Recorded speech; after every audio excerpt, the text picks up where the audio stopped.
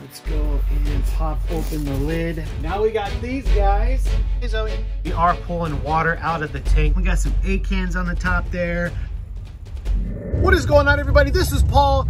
We are driving home because we got a box of coral. You guys got to check this out. Our friends at LAX Aquarium sent a box of coral. Now, if this is your guys' first time on the channel, thank you so much for stopping in and checking out the content. We do things saltwater and freshwater on this channel, all things fish, coral, you name it, builds, all that good stuff. So if that's your type of jam, please consider hitting that subscribe button and the notification bell. That would be absolutely awesome. You can see the analytics show that the majority of the viewers aren't subs, so your subscription makes a huge difference. I really do appreciate that. Also, please consider hitting the like button as well. All of your guys' likes and comments and all that stuff makes a difference on the channel, so thank you so much.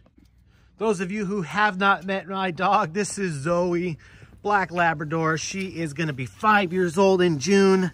She's an absolutely amazing dog. Say hey, Zoe. Say hey, Zoe.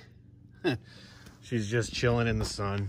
All right, let's go ahead and get into the house here so that we can get these corals going. All right, getting in the house. Let's do it, guys. So let's check out the coral, everybody. This is what we got in the Coral QT tank. This guy ain't doing so hot, but we got a flower rock man. We got some A-cans on the top there. A mushroom in the back. Sapastria looks like there. A Duncan who's a bit stressed. We got a hammer. This amazing Ghani. This Ghani. This Ghani. Some Aviopora, we got some Blastos, and the torches. So this is what is currently in the Coral QT tank. Now, something that I like to do when I'm acclimating my corals is I got this piece of tubing here that is extra from other projects, and then we got this little valve here. I leave it full of water, so when I'm done acclimating coral, I just shut the valve so you stop the siphon, and then I put it back together so this stays full, so I always got a prime on it. Otherwise, you have to do things to get primed and all that, and I don't really want to do that. The first thing that I want to do is get the old water out of here so that when we start to drip acclimate, the corals are getting the actual tank temperature water, right? So basically all I got to do is put this in here like this. We'll do this. I got a bucket under here. You guys hear that? And for this video, I'm just going to go ahead and shut that. Now that we got that flushed out so it is the current water temperature and everything in here, we're good to go. Now it's time to get the coral.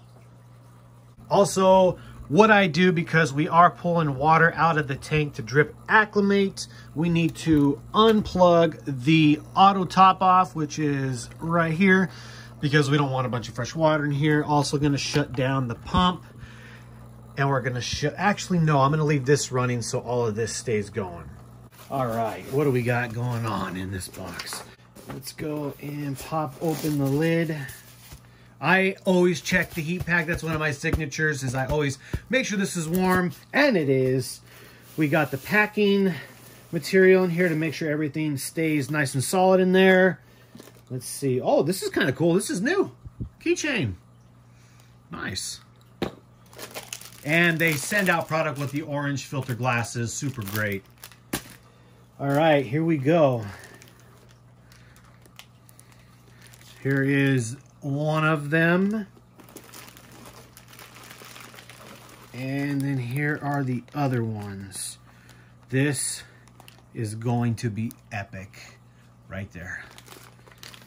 I was talking to Chris, the owner at LAX Aquarium, and I asked him what his suggestion was on getting this one special coral acclimated and stuff. It is known to be a very finicky piece of coral. It's beautiful, but it is known to be finicky. And the thing is, I have a standard procedure that I like to do, and I want to make sure that that isn't going to cause a problem. With this particular one, we're going to do things a little bit different. We are going to temp acclimate these ones, but we are not going to temp acclimate this one. This is the one that we need to be very, very, very careful on, just because of the state of this coral, how easy it gets stressed.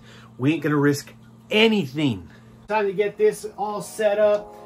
We got it primed as we seen before, so I could basically let that droop down.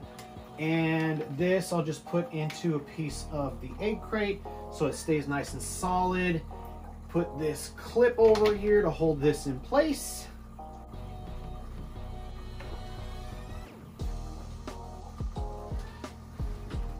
Let's go ahead and get this in the bucket here. Very gentle. Of course, I'm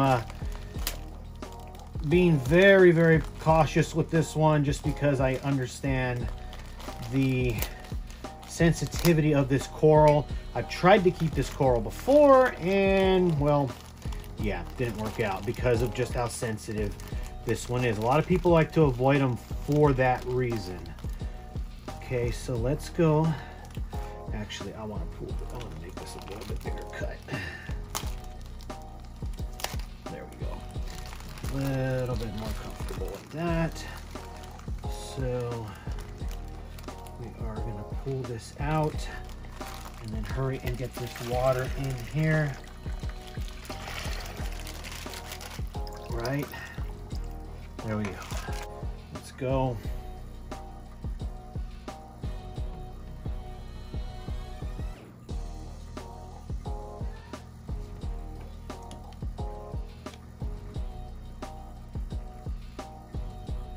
So we got a real slow drip going here, and I'm just gonna put this over it so that once the temperature starts to acclimate, it can adjust.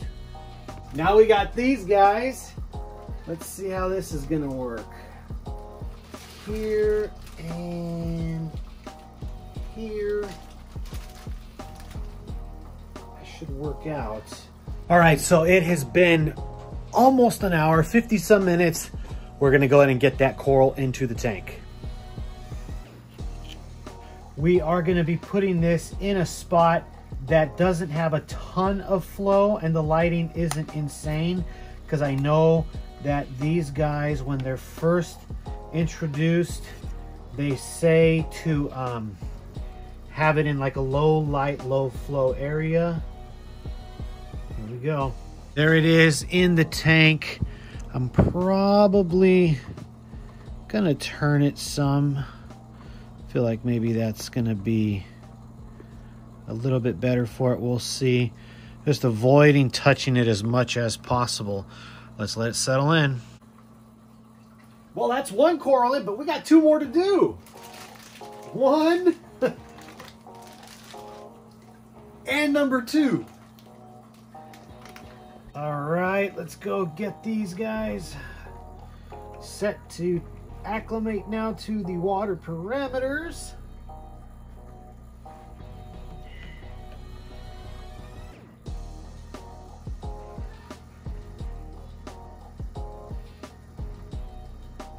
There we go. Check them in a half hour. There's the Aussie, there's the Indo, and the ACAN.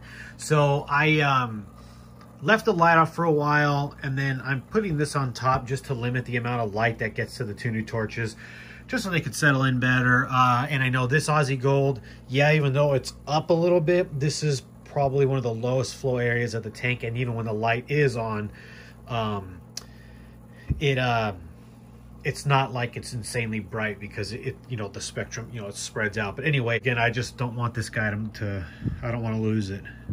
All right, so check that out, everybody. There is the first one, there is the second one, and there is the third one. Let's get a look down here. So that green ACAN right there, that is one of the pickups, doing well. We got this Aussie Gold torch. That's the one that we really had to do a good job of making sure that it settled in slowly. So far, it's doing well. And then we got this Indo Gold here, still settling on in. We're gonna come back in, you know, a couple days and see how they're doing. So I just got home for my lunch break. I actually work really close to home. So let's check out the coral. I haven't even looked at them yet today. Let's see. Here is the Aussie Gold torch. Look at that thing, doing good so far. We got the Indo Gold right there where you can see the shrimp. There it is, Indo Gold. And the stunning acan right there. Man, that thing is beautiful.